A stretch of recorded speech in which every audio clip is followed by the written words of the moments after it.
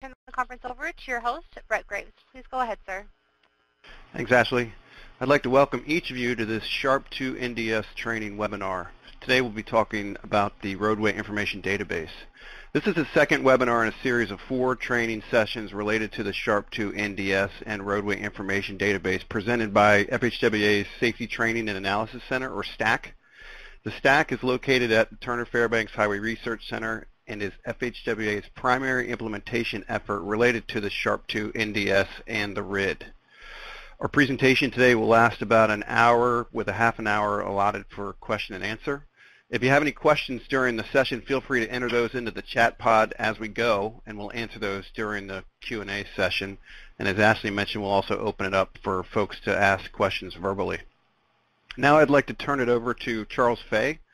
Charles Fay is the SHRP2 Research Manager for FHWA's Safety Training and Analysis Center. Charles? Okay, thanks, Brett. So as Brett mentioned, the STAC is FHWA's main implementation effort related to the SHRP2 Naturalistic Driving Study and Roadway Information Database. This slide highlights our 4 goals and supporting activities. So the supporting activities are outlined by the bullet points under the goals. Not going to spend too much time on this. We talked about this during the first webinar. But basically the 4 goals are to expand understanding, and that's where the training webinars come into place, to expand access to the data, including personal identifiable information, or PII, to expand usability of the data through the development of various data analytic tools and reduce data sets. And I also wanted to highlight under expand user base the second bullet. So we're here for any of the state DOTs that are thinking about scoping out their own work with the SHRP2 data. We're here to help support you in that development, such as helping you develop a request for proposals. And I also wanted to highlight the 4th bullet, the SHRP2 NDS Pooled Fund Study number 1427. That solicitation is currently online on the Pooled Fund website, and the solicitation is currently open till March of 2017. And with that, I'll turn it back to Brett. All right, thank you. Here's the contact information for the folks at the STAC. We can put this up again at the end if you have any questions for them. Omar Smati from the Iowa State University Center for Transportation Research and Engineering will be providing the main portion of our training session today. Omar is a professor of civil engineering at Iowa State University and the C-Tree director at Intrans. He conducts safety and asset management research, and he was the PI on the original project to develop the Roadway Information Database. I'll turn it over to you, Omar. All right. Thank you, Brett, and thanks, Charles, for introducing what the STAC is doing.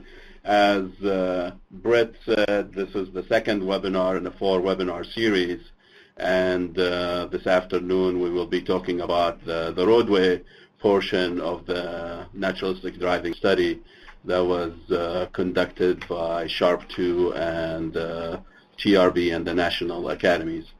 With me this afternoon, both Zach Hans and Skylar Knickerbocker. They were both instrumental in the development of the Roadway Information Database and also providing support now to the researchers that are using the RID. We'll do this as a tag team. I'll talk a little bit about the RID in general. Zach is going to cover an example in terms of how we use the Roadway Information Database, and also Skylar is going to cover another example of GIS capabilities or functionalities. C-Tree is doing this work under a subcontract to Leidos for Federal Highway Turner Fairbank. So what we will cover this afternoon, and I know it's probably morning for some of you on the West Coast, is we're going to tell you what is the Roadway Information Database, what are some of the data. We probably don't have enough time to talk about all the data that is part of the RID. And then we want to focus in terms of how do we really use the RID and discuss some example research questions in terms of how researchers, safety researchers, or in some cases even asset management and operations researchers are using the RID to support their research, whether in terms of just taking the information from the RID or expanding their data request to request NDS data or driver and vehicle data from VTTI. So that's really our objective and goal for the second webinar.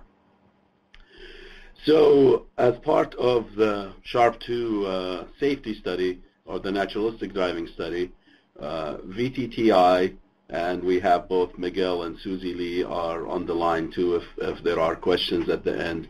We're in charge of collecting the vehicle, the driver data for the NDS study.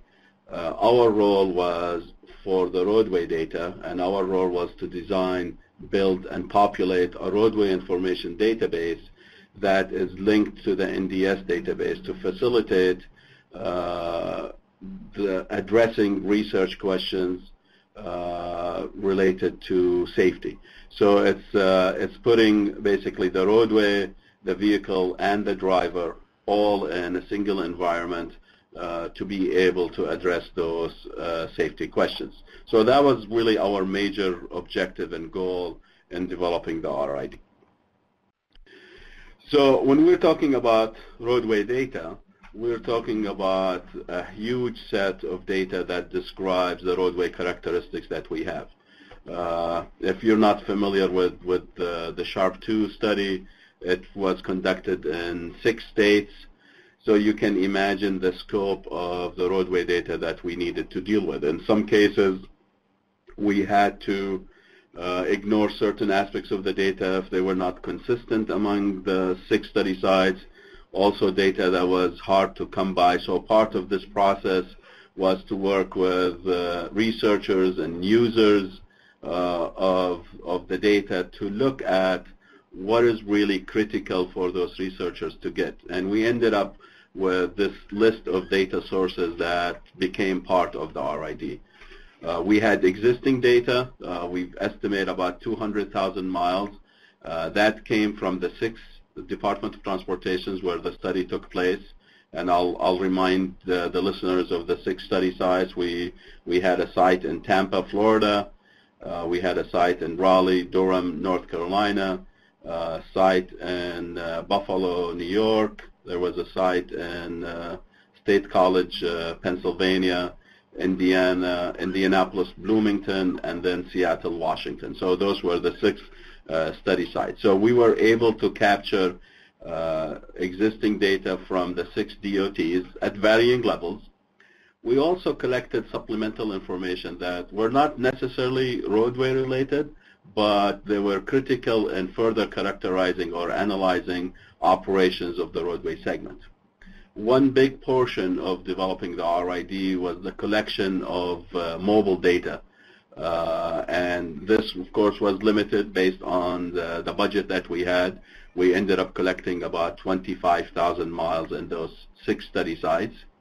We also have been working on creating reduced data sets that facilitates research in certain areas without the researchers having the advanced GIS capabilities to be able to produce these data sets themselves, and we'll chat a little bit more about that later on.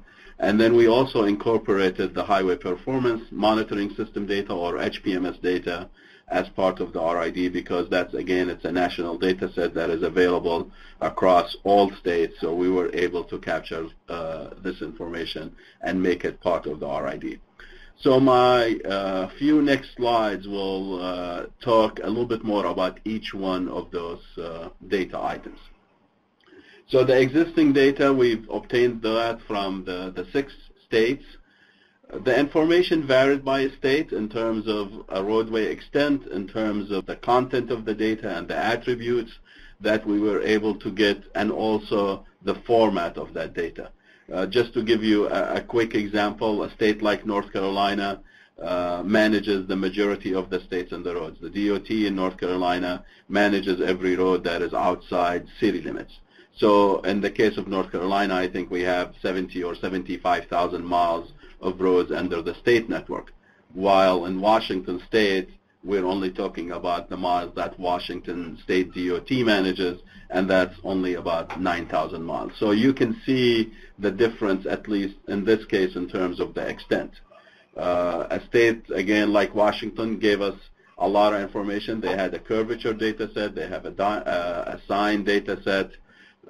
We've got information in terms of parcel data. So they had a rich data set that they provided to us. A state like, remind me, Zach, Indiana only had a flat file with all of their information in just one file. They had limited data. So that information varied from one state to another. One thing to keep in mind, though, is we took all of that data and related it back to the RID, to the location referencing system that we used in the RID, but also retained the raw data so you can actually work with that DOT data without using the RID. And that's critical because in some cases, the conflation process in terms of putting the DOT data or the existing data on the LRS might have some issues. We might have missed some data items. So we wanted to make sure that all the source data was retained. And as researchers, you have access to that if you have a copy of the RID, and you can work with that independently of the RID. The second category of data is the supplemental data, and I'll just give you a brief overview of what we have there. We'll start with the crash data. We're able to get 5 years before the NDS experiment started, which is before 2011, and then we collected the crash data during the experiment up to 2013. These are the police-reported crashes, and we have, as I said, we have 6 states. We were able to get all the crashes from 5 states, and the site in North Carolina, I think we were able to get the crashes for 19 counties that were in the study area. We also have traffic information, so traffic counts. This is really a lot of variability there between one state to another. You know, some states provided 24-hour counts, some states provided 48 counts. Of course, there is also traffic data is in the HPMS, and that's a standard format that every state has to report. Weather data, we obtained weather from 3 different sources. All that weather data is based on stations, and it has a lat long that you can link to the RID. For example, the weather data was not directly conflated to the RID because of the huge amount of data that we have, and also the fact that we left that up to the researchers to decide how to use the weather data and how that would impact their research questions. We also documented the state laws before and during the study in terms of cell phone use, texting, GDL, graduated driver license, and seat belt. We were able to get all the aerial imagery for the 6 locations. The researchers and users of the data believe that this data will be used for at least 20, if not more years. And we know how things are changing and in terms of archiving data. So we wanted to have a permanent record of what the roads looked like when the experiment happened. So we maintained all of those aerial imageries from the time of the experiment. We tried to capture changes to the infrastructure after we collected data. Projects like, you know, adding lanes and signalizing intersections. We were not as successful with it, but at least we tried to capture this information. And then we tried to capture 511 information from the 6 study sites. I think we only missing 1 site, Indiana. We did not have 511 information coming from Indiana.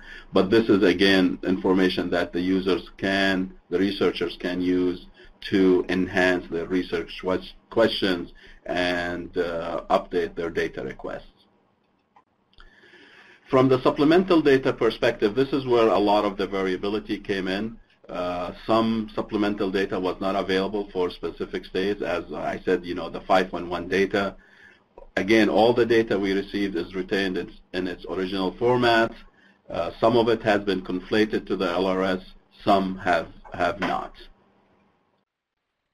Here are, you know, some of the data, the roadway data that could be related to the roadway network.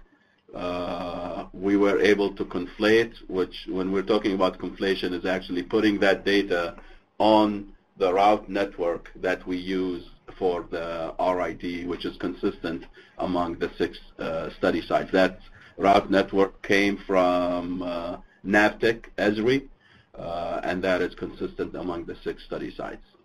There were some non-conflated data, basically data that sometimes is not related to roadways.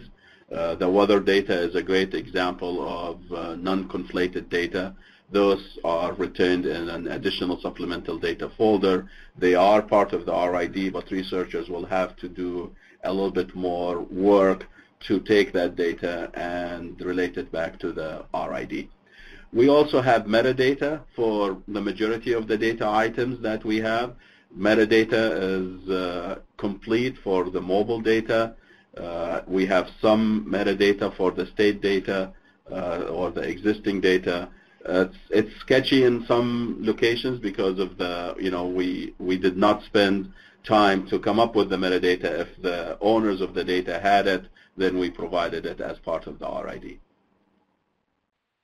The third data source is the mobile data. This was collected by Fugro Roadware.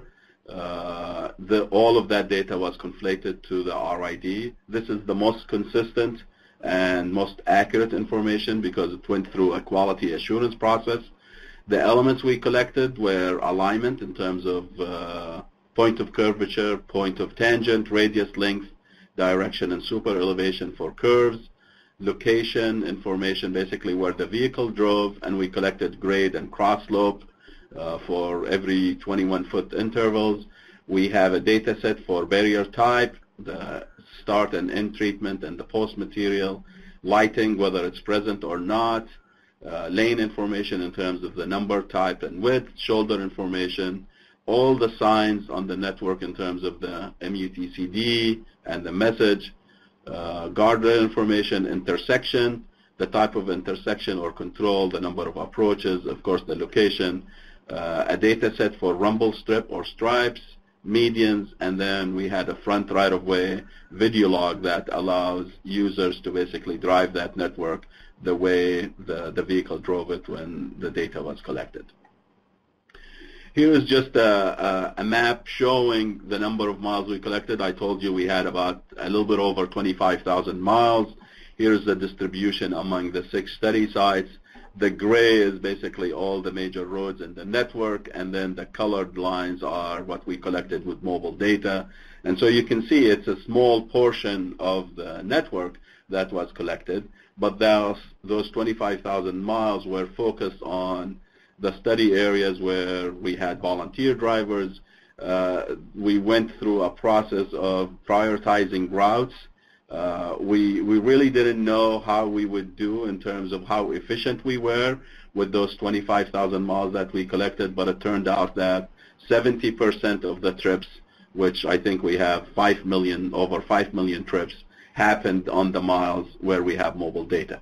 So for the majority of the research questions, you can definitely have a lot of the detailed information that came from the mobile data to support your research questions, since 70% of the trips happened over those miles. So we think we did really well working with TRB and VTTI in selecting those routes, and we ended up with 70% of the routes because we wanted to collect the mobile data while the drivers were on the road. So it was a chicken and egg kind of thing.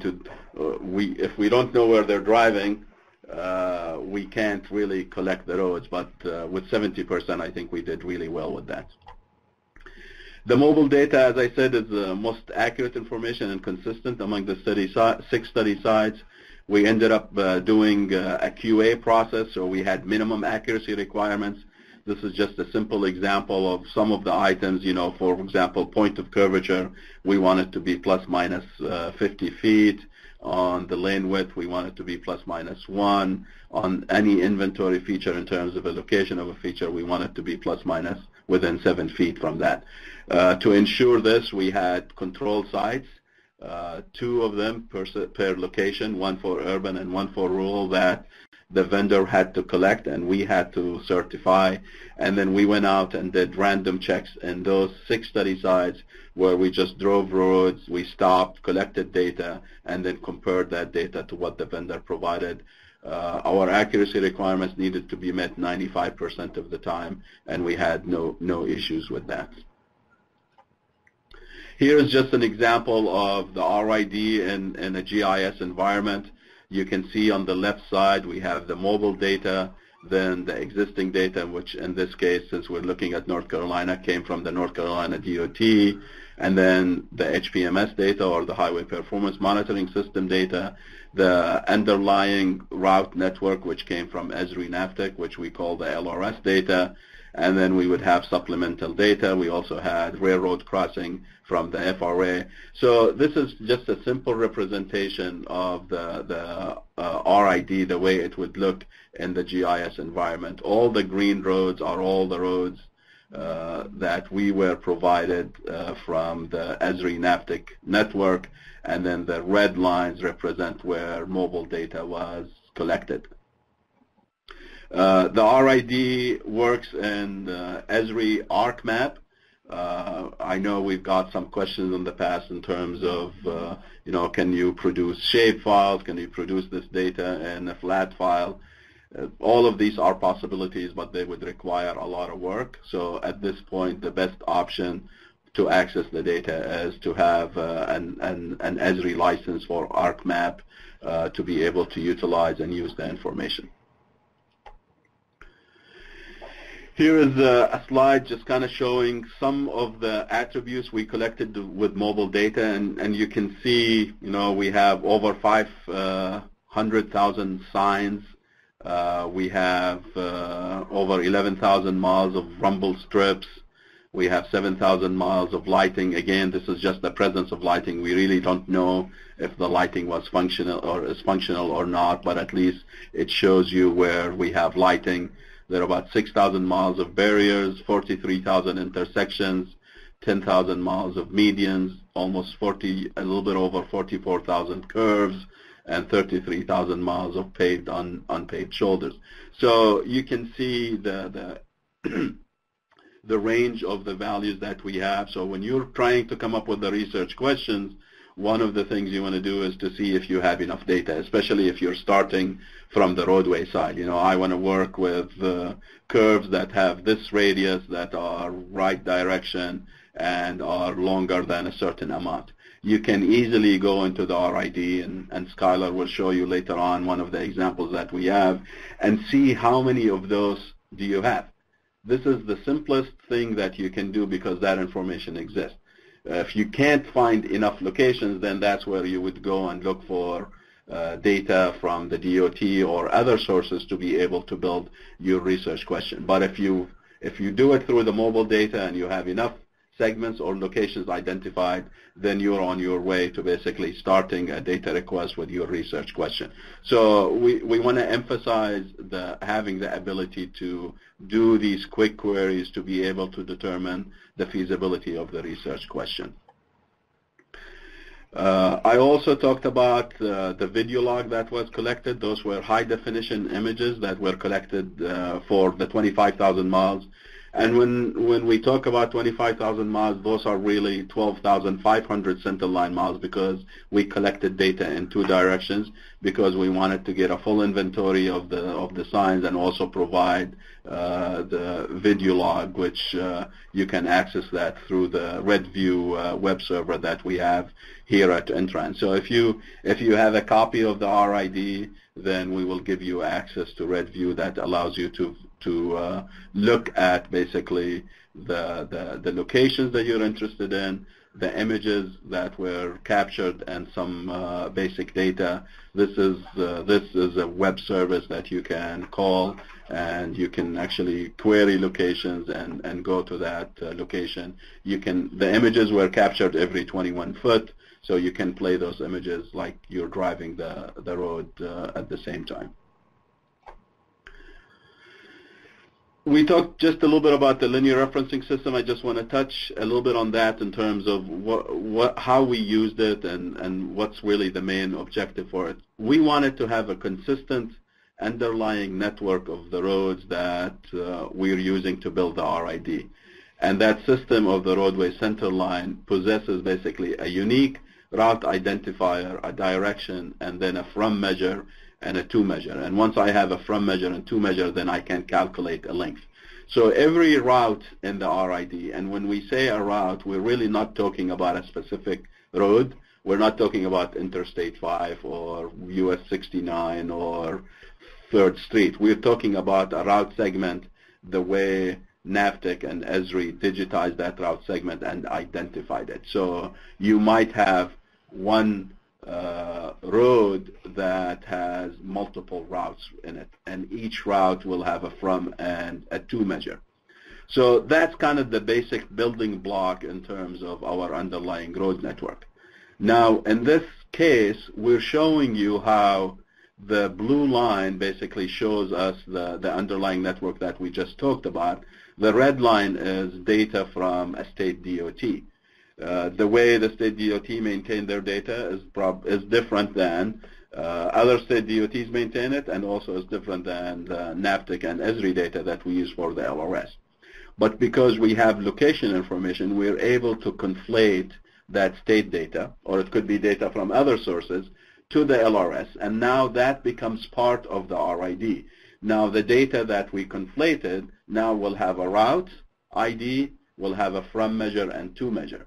And having that ability would allow users to integrate data, allows users to use dynamic segmentation to query data and create separate or specific data sets to allow them to answer their research questions. That ability is very critical, and that's why we try to conflate a lot of the roadway data that we had our hands on to allow the users to use it in this way. And we'll show you a simple example in terms of how that data is integrated. Here is just a sample of the database structure. This represents the mobile data. This is actually an actual segment that we collected data on. Every data item or data attribute is stored in a simple table that still has a route ID, a from, and a to measure. And so in this case, when we're looking at lanes, we will have lanes, and in this case we have a through lane and a left turn lane, I think. And then we have an intersection, which, Zach, what kind of lanes do we have here? I can see here. The lanes. Oh, there's a turn lane, yep, and then we have other information. So that lane database, there would be a record every time the lane information is consistent. The same thing here, you know, we have median. If we don't have a median, we will not have a record. When we have a median, we will have a record that says what type of the median it is and the beginning and end of that median. Same information for shoulders. If we don't have a shoulder, then there would be no shoulder, and then maybe in this case it's a 2-foot paved shoulder and so on. The location information is basically the entire data set. It's continuous. It's every 21 feet, and then we have a grade and cross slope measure for each one of those records. But each one of those data sets is maintained as a separate table, but they are all linked to the LRS, which allows the users to ask questions like, show me all the segments that have a paved shoulder that is more than 4 foot wide, that is also, that has 2 lanes or more in each direction, and so on, because all of that information has a route ID and a from and to measure that you can link back to. To be able to work with the RID, you can go to our website and download a sample RID from the website. This is a sample data set from the mobile data. I think we picked around 30 miles, Skylar, from the Tampa area. We tried to pick urban and rural areas and show you the range of the data that is there. So download that sample, familiarize yourself with it. You do have to have some GIS experience to be able to work with the data. So experiment with that, determine what roadway attributes are needed. Then depending on how comfortable you feel with GIS, you can request to get a copy of the RID. You have to sign a terms of use agreement, and then there is a charge of $750 to get a copy of the RID. We will send you a hard disk. It's almost 1 terabyte, so the RID is 890 gigabytes, I think. It will have the mobile data, it will have the existing data, it will also have the aerial imageries and all the supplemental data. The mobile data, the RID itself, all the data that is conflated to the LRS is 60 gigabyte, I think, Skylar? Nothing less than that. Less than that, less than 30 gigabyte. That's probably the stuff that you would work with the majority of the time.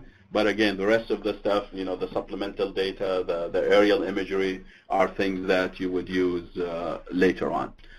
If you don't feel comfortable using GIS, then you would want to talk to us about, okay, what data set you want, what attributes you want, and we can create a reduced data set for your research question, and depending on the complexity, depending on how many variables, how many sites, we can give you a cost estimate so you can proceed with that.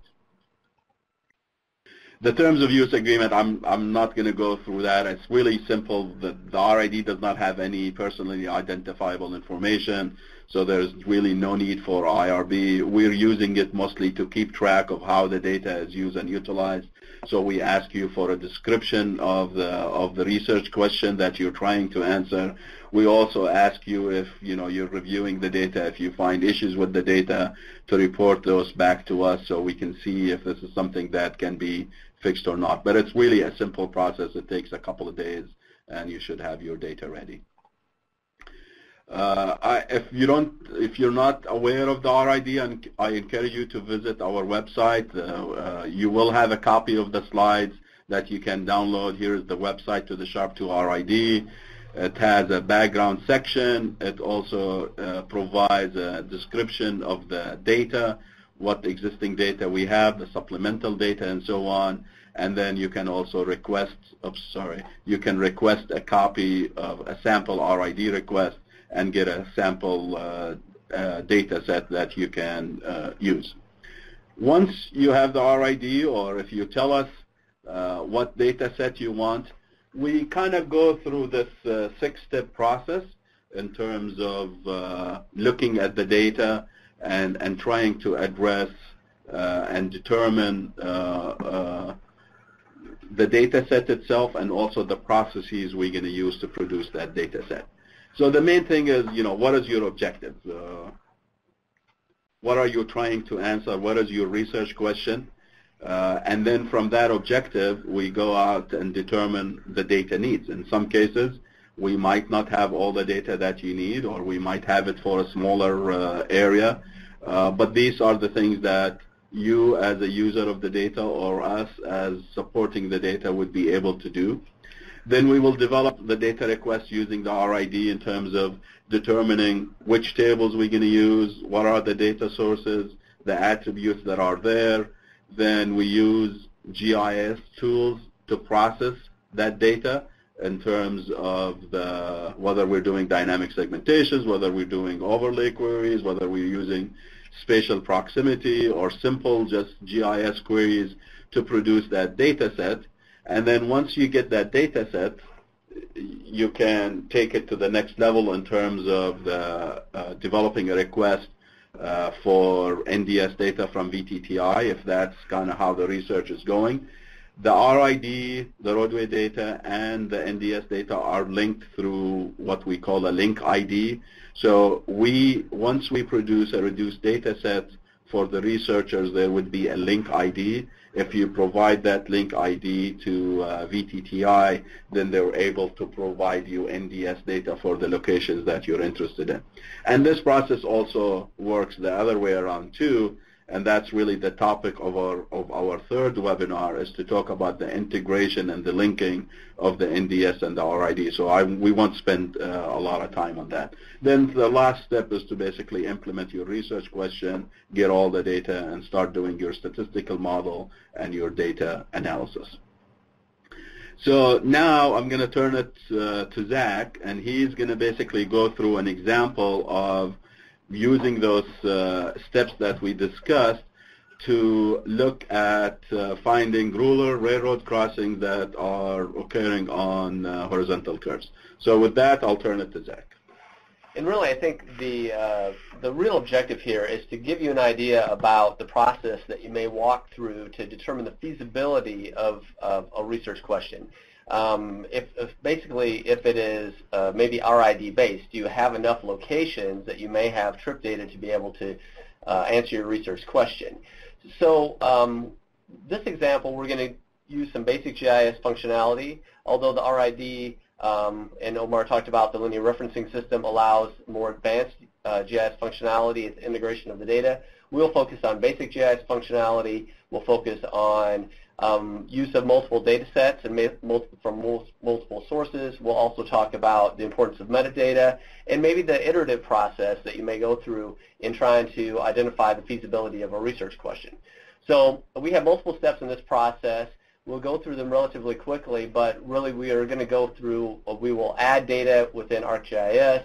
We will look for appropriate alignment records, the railroad crossings near those alignment records or horizontal curves. We will refine that, again, to a rural location. Then we go in and investigate the results, and that's really kind of the iterative process that I was talking about.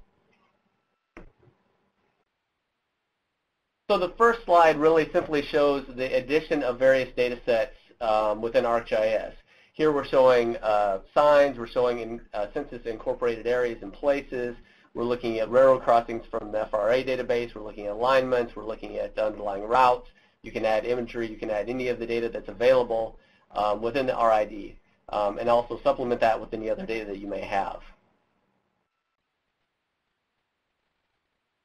In this next slide, we're simply showing we've already refined the data set to the alignment records that indicate that there's a horizontal curve. This is a simple attribute query that can be done.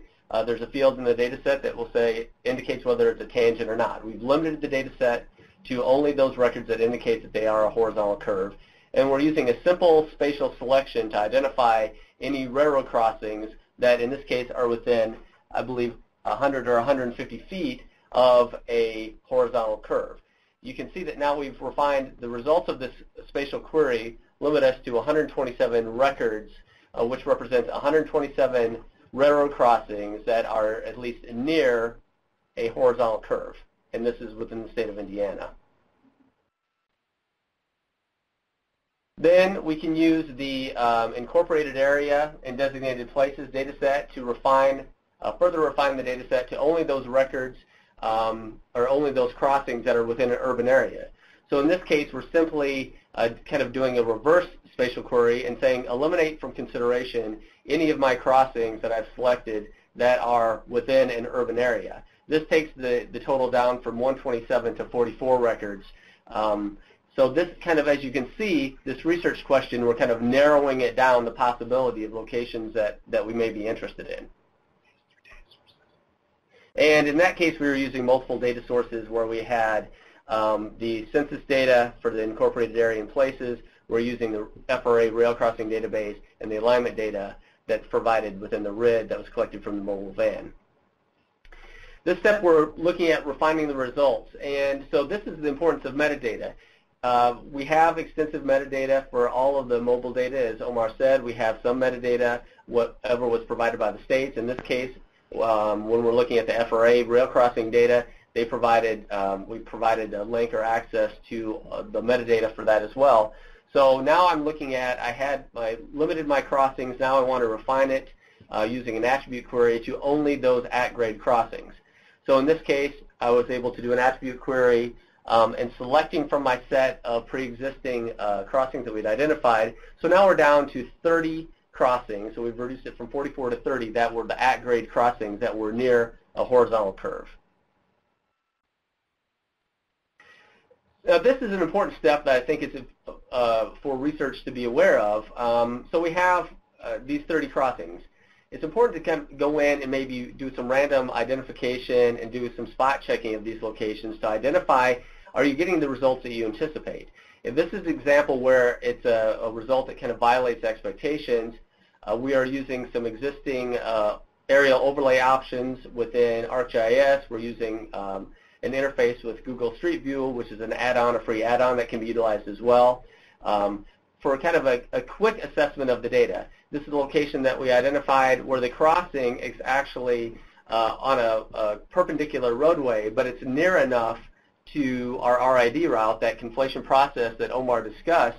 That crossing was accidentally conflated to our network. So in this case, this is a location that we would not be interested in, and you can see the horizontal curve aspect as well. So what we're doing then is identifying, are these locations that are really what I want to investigate as part of my research question. Here's another location that we did through a spot check where we were able to find happened to be, now it's a bike trail or a pedestrian trail. It's a crossing, so it ended up being an abandoned rail line.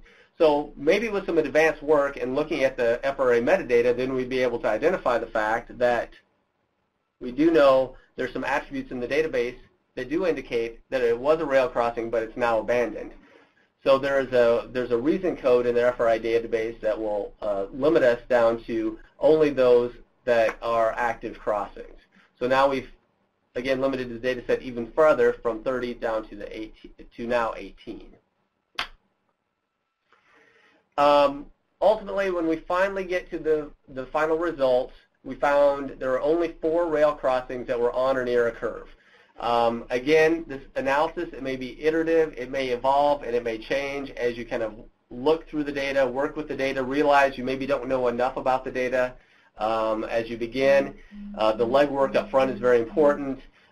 Visual inspection is critical. That we're not recommending that you look at all the results, but we do some spot checking. We do recommend some spot checking through this process. And through that spot checking we did, we were able to identify removal of some of these locations that were abandoned. It's important to understand the nature of the data and all the attribute data.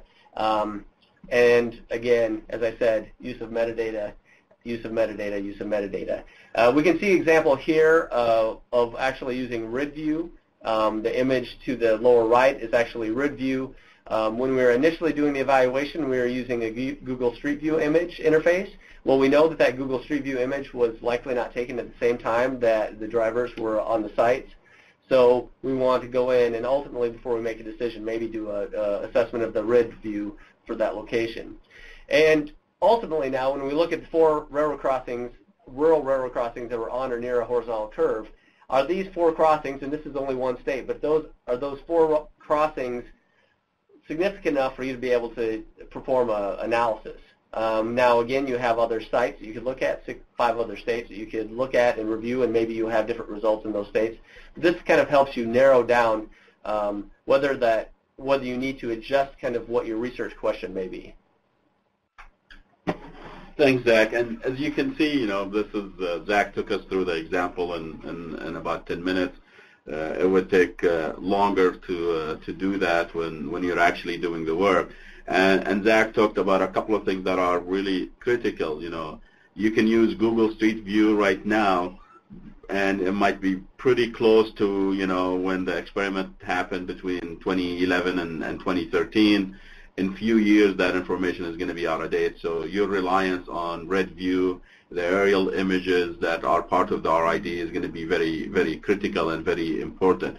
We've already seen sites where Google Street View or the Microsoft product shows, I think we saw a site where they show we have rumble strips, but when we go back to our database, we really don't have that, and that's not an error. When the experiment was done, that segment of road did not have a rumble strip, and then the DOT went after that and installed one. So you really have to be careful in terms of your use of the data and all the resources that you have to make sure that those were the actual conditions in the field when the experiment happened. And that's why when we talk about the mobile data and we talk about RidView and the fact that 70% of the trips happened on those 25,000 miles, it kind of gives you a whole different feel in terms of how in 5 years or 10 years, how much outside of those 25,000 miles would you trust in terms of additional data sources that we have. I know we have one question that we want to answer in terms of the supplemental data. Skylar, do you want to talk a little bit about the weather data that we collected? Yep, so Gabe just had a question of what were the three sources of the data.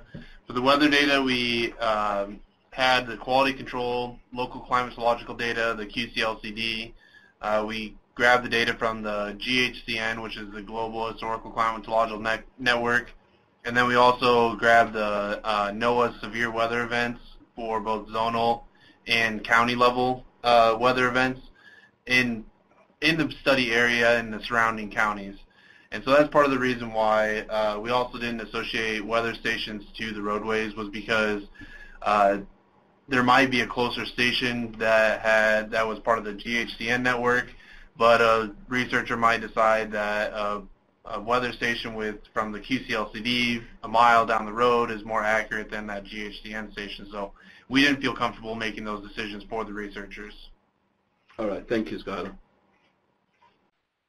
So what I want to go through next is 3 example research questions. These are actually projects that we're involved in. We don't just manage the RID, but we're also involved in doing research with the SHRP2 NDS study. So I'm going to talk about just kind of the process. I mean, we're not talking about the research itself, but the process we went through to be able to request data to answer those research questions. So I'm going to talk about roadway departure. I'm going to talk about the work zone, safety, and also speed limit transition.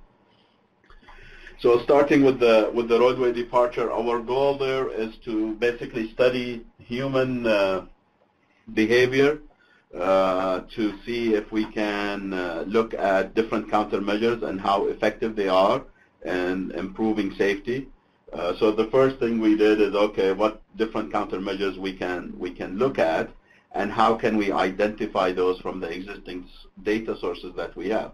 So we wanted to look at rumbles, we wanted to look at shoulders, guardrail, RRPMs, reflective raised pavement markers, on pavement markings if they exist, and chevrons.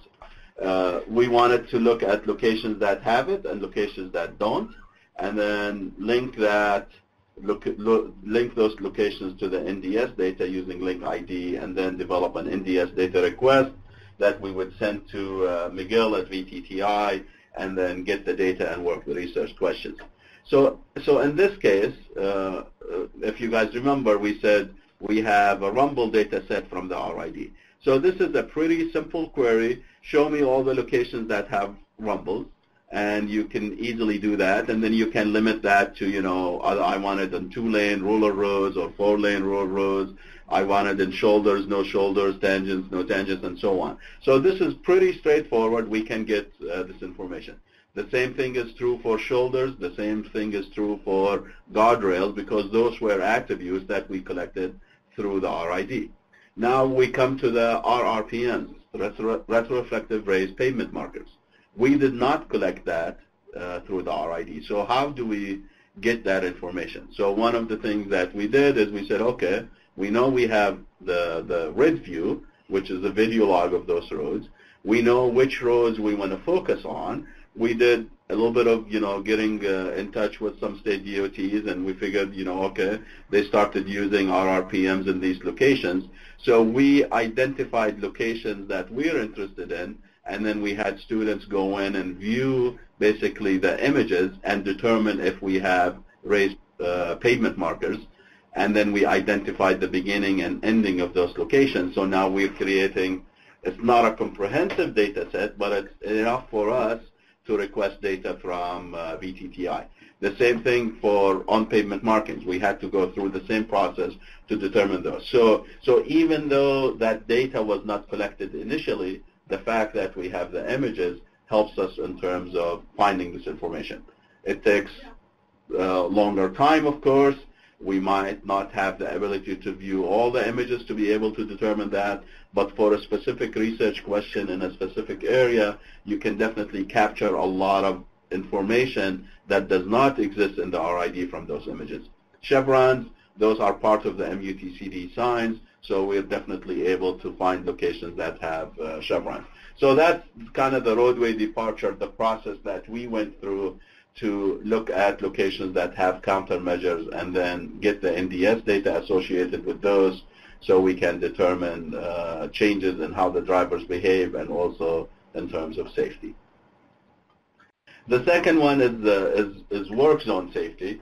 And of course, you know, we got to start with work zones. There's nothing in the RID nor in the NDS experiment to say this is a location that has work zones. So we had to go to the 511 data set, and again, we only had it from 5 states.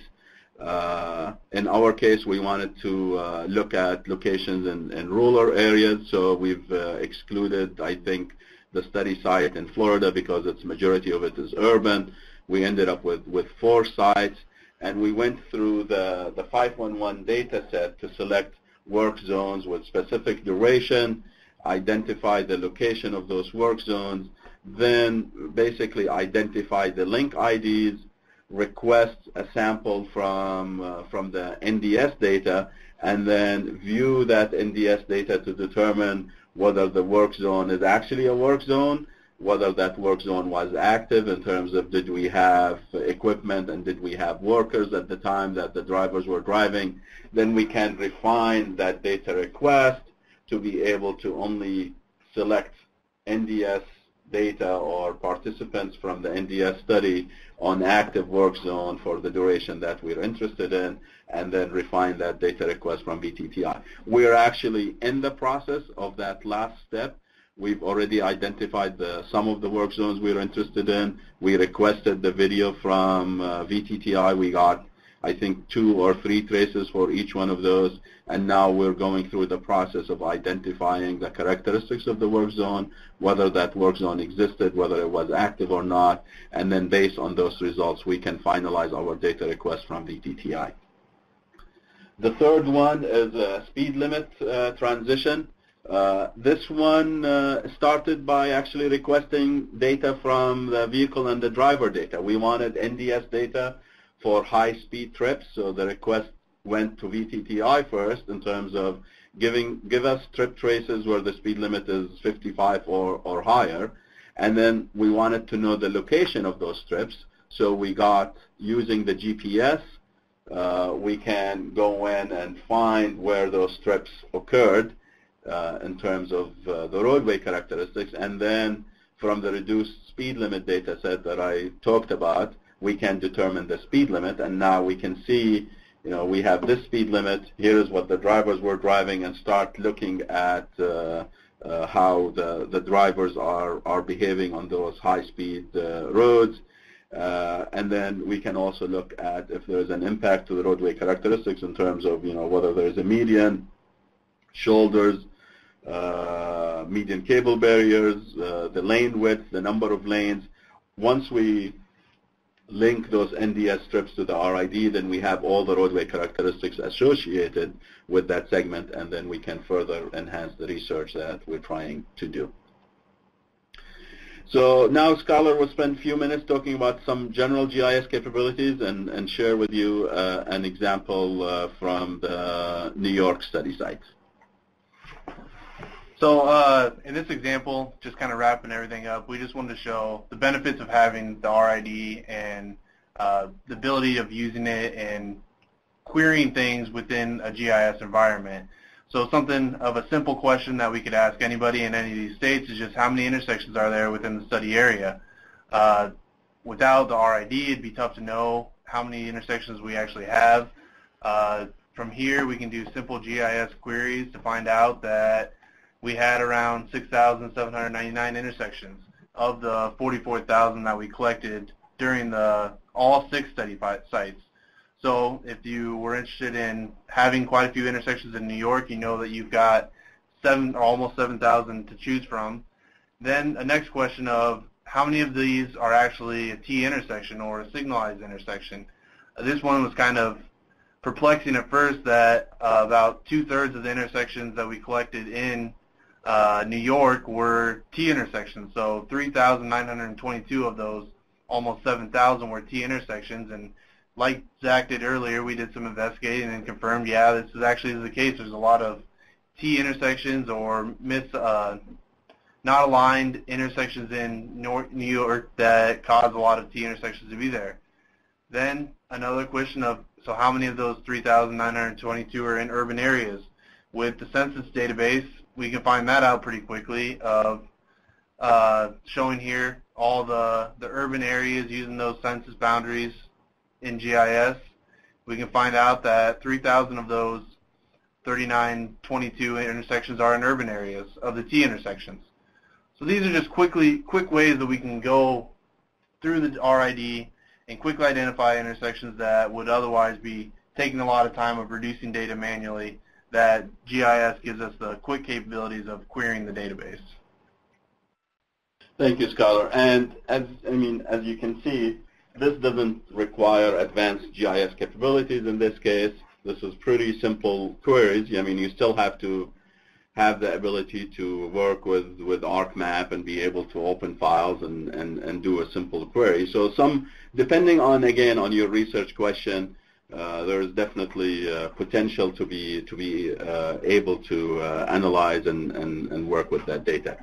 Our last slide here is, some of the additional RID resources that we're working on with the STAC. One of the things that we have developed is a dynamic segmentation tool. We talked about dynamic segmentation being really a very critical tool to integrate data and produce these reduced data sets.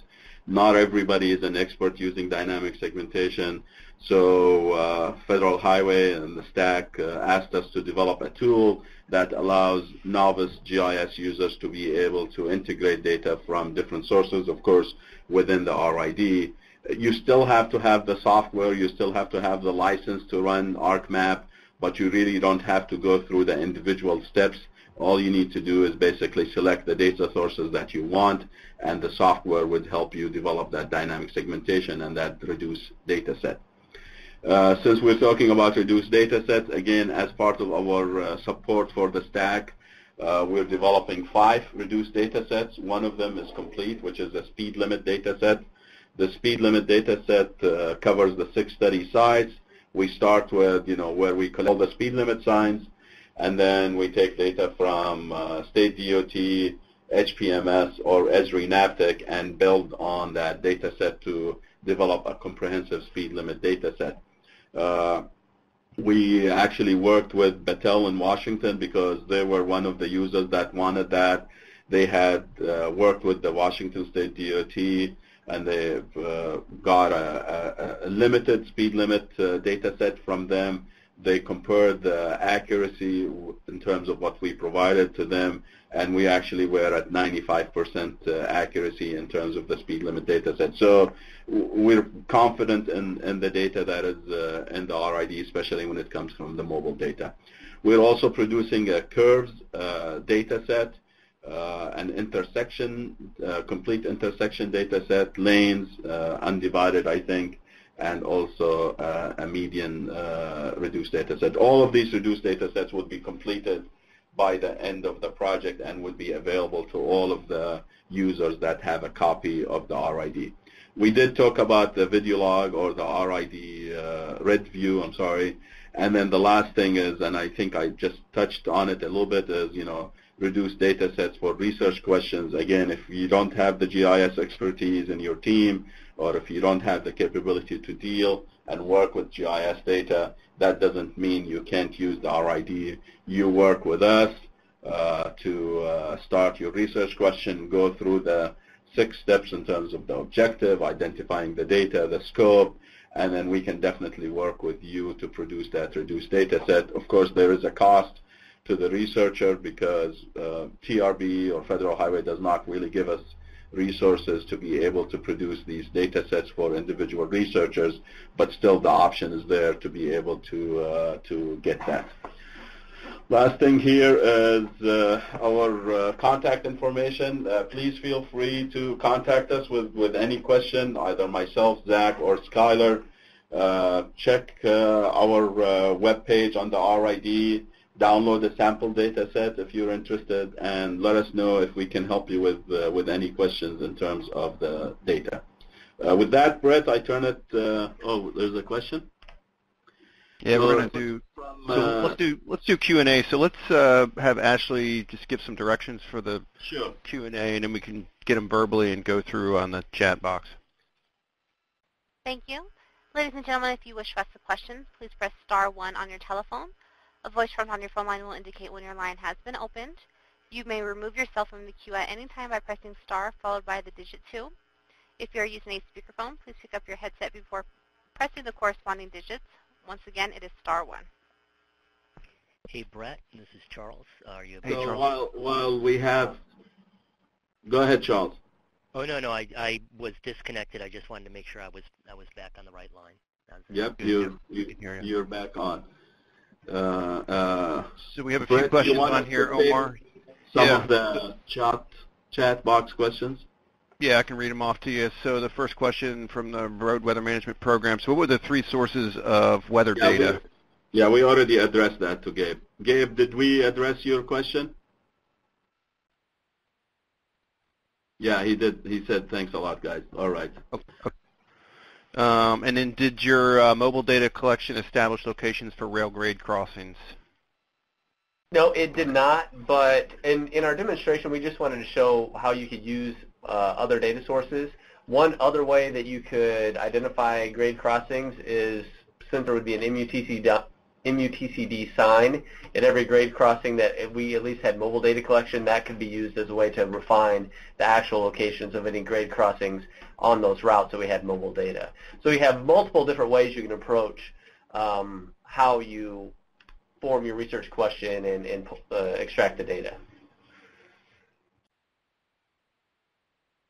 All right, thank you. And then so from the New Hampshire DOT, so the department is updating the rumble strip stripe policy and standard designs, and they have a reactive approach, rumble strips installation based on the number of crashes in rural areas, and they're unable to demonstrate is the number of avoided crashes because of the proactive installation. So based on 11,852 miles of rumble strips collected, could a study provide the number of avoided crashes because of proactive installation? Is the RID NDS data available on drivers crossing the center line or weaving onto the shoulder and then alerted by rumble strip stripes that could demonstrate the potential life-saving benefits of the installations?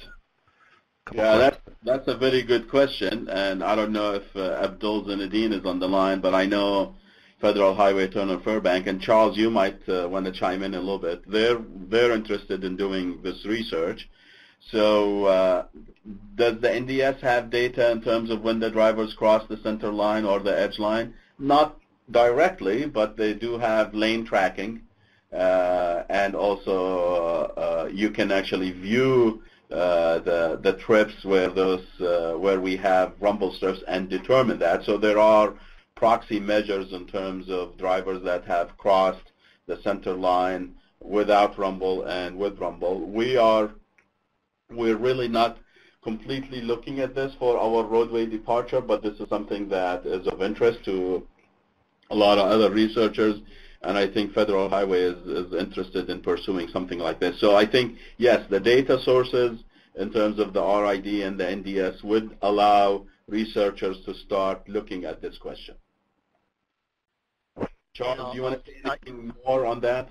Yeah, no, thanks, Omar. Yeah, we are trying to look at that. We actually have a call with Omar next week.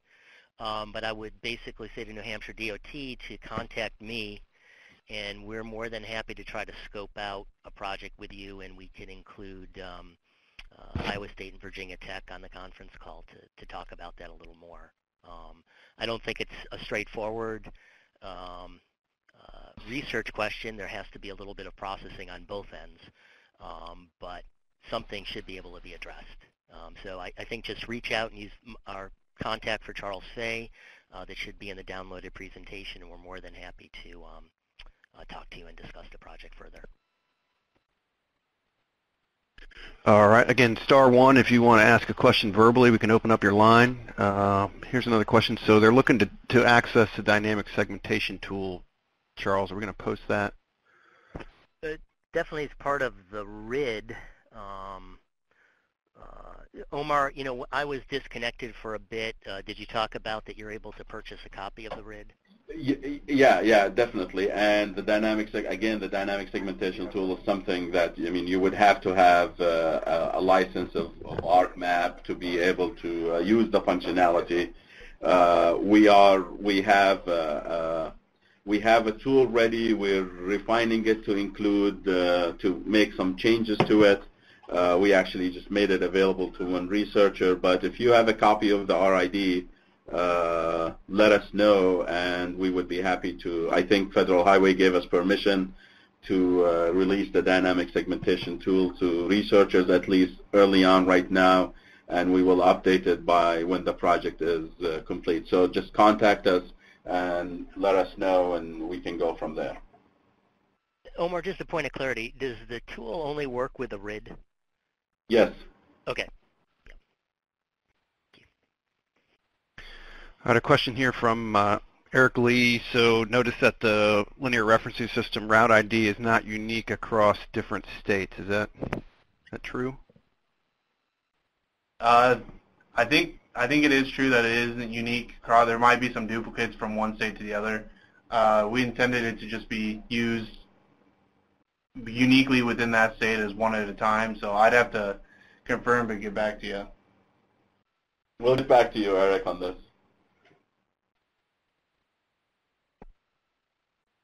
All right, looks like some other folks are typing in some questions here. I did put the presentation there in PDF form for download in the lower left of your screen.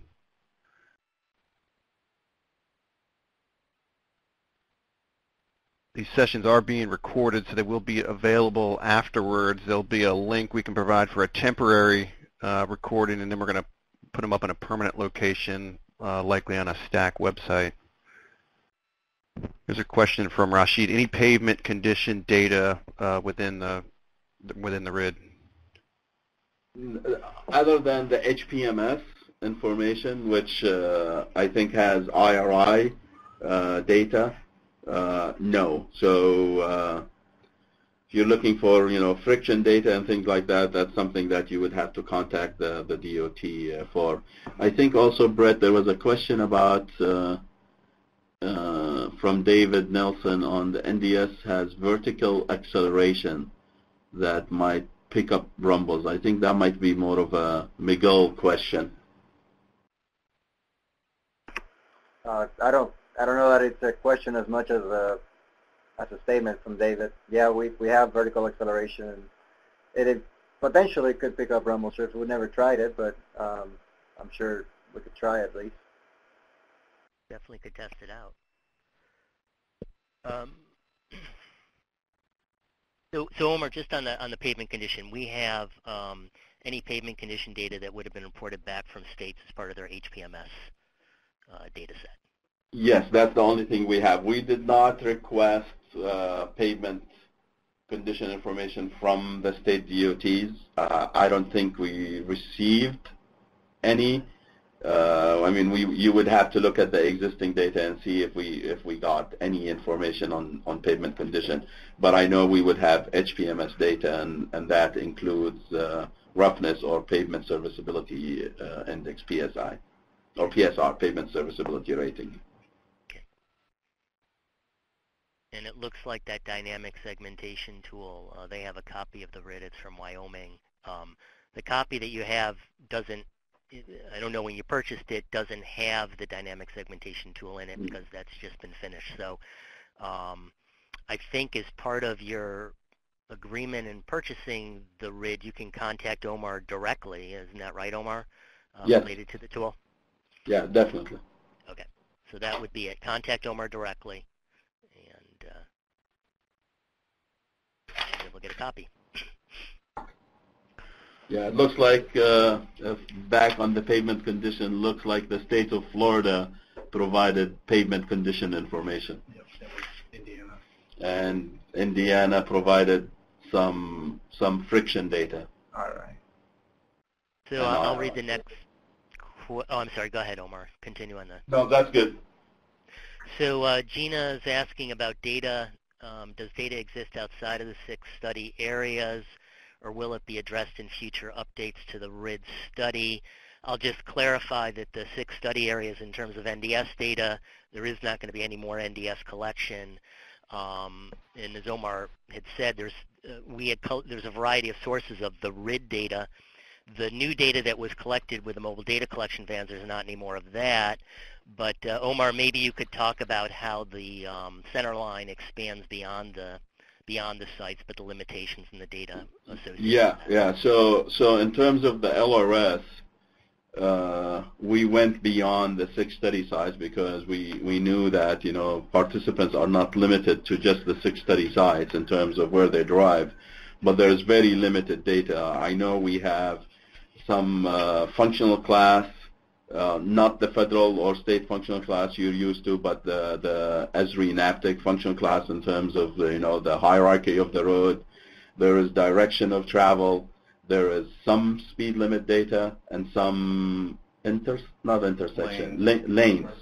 data, and access control. So that data exists for a lot of miles. I mean, don't go looking for it in New York City because we've excluded that. We excluded major urban areas because of the large quantity of data and its impact on the size. But you will have that minimal data for more than 1 million miles. And just for clarity, you excluded a large urban site if it happened to be outside of our study area. Yes. Sorry, I mean, like in Buffalo, no, we have all the roads in Buffalo, and all the roads in the study sites were included as part of the LRS, whether they're your residential street or your interstate. So Gina, let us know if that answers your question, or maybe even more specifically, what you're looking for in terms of expanding beyond the 6 study areas.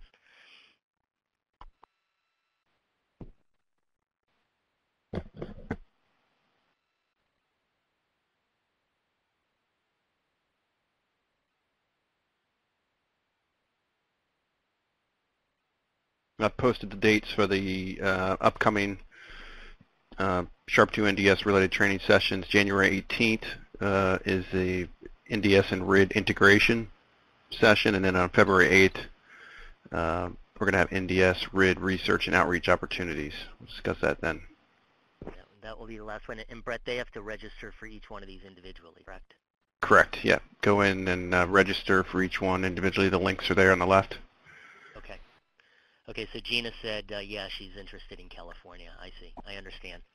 Thank you, Gina.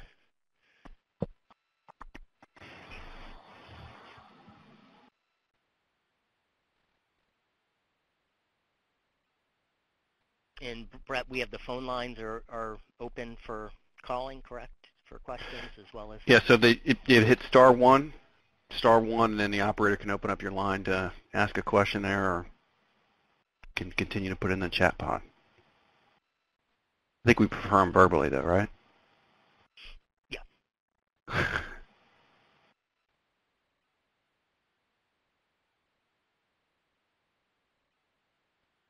I guess while we're waiting, I'll just mention regarding California. Gina, we had SHRP2 had actually spent 19 months trying to recruit the sites that would run the NDS study. And we were specifically looking, when you look at the map, for those areas that seem to be a little wanting in terms of the study area, as well as California. We just actually got no proposals.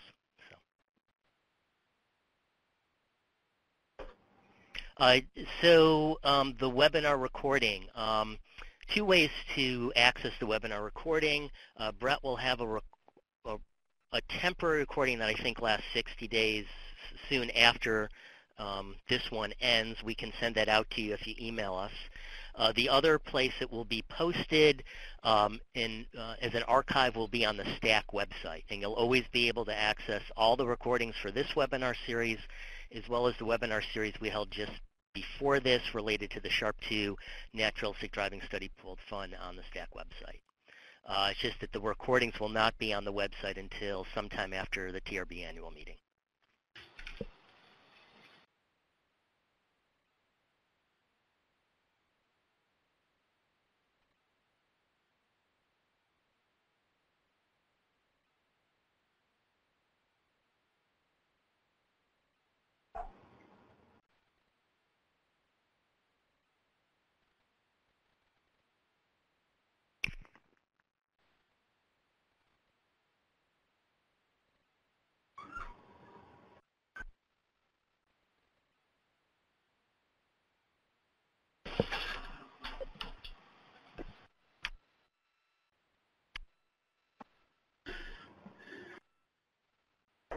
curious about when the study started with SHRP2 cycle.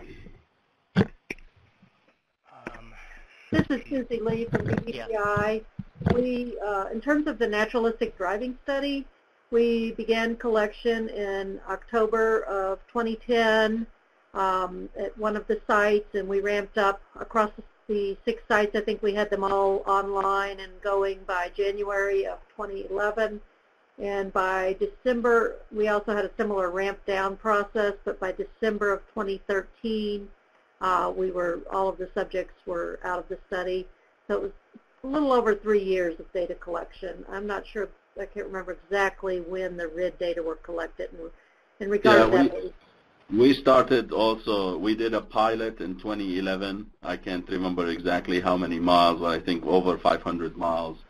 And then the majority of the data was collected in 2012 and 2013.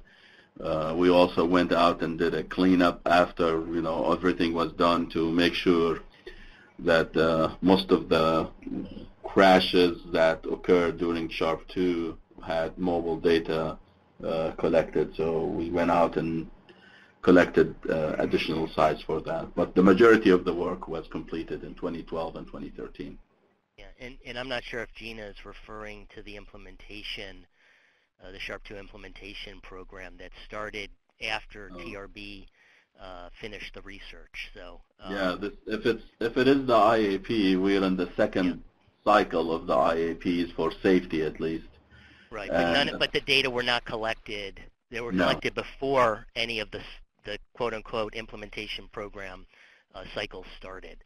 Yes. So that they were collected under when TRB was managing the 4 research programs, safety, reliability, capacity, and renewal.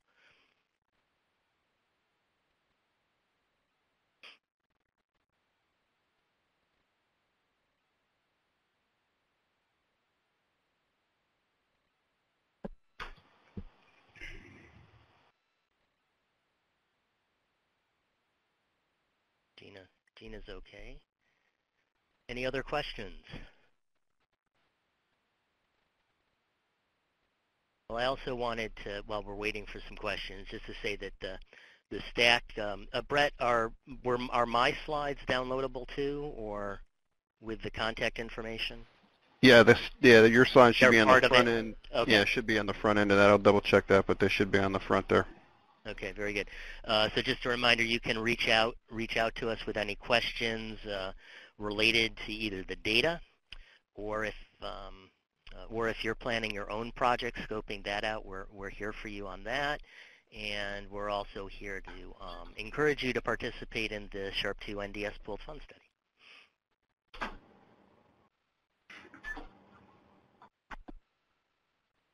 Omar or Miguel, any other information you want to provide on the upcoming webinar? Maybe in the TRB workshop, maybe you could say. Yeah, we do have a Sunday workshop at TRB to talk about NDS and RID. We also have 3 researchers that will be presenting their work. They're part of what Federal Highway terms as broad agency announcements that was SHRP2 related. So we will have those 3 researchers there presenting. We'll also have presentation and demos on the NDS and the RID side. And at the end, we will have a panel discussion in terms of question and answers with the researchers, the BAA researchers, and also the VTTI and C3. So I encourage you guys to attend that. It's going to be Sunday afternoon, I think from 1 to 4:30 or something like that. And then the 3rd webinar will be basically addressing how the NDS and RID are linked and how do you go back and forth between the 2 data sets. Today, and as we mentioned, please sign up for the next couple sessions here, and be on the lookout for that TRB session. You can download the presentation. As I mentioned, you can email us to get a link to the recording, and we'll also post it more permanently later in January on the STAC website. Charles, any closing thoughts? Yep. No, thanks.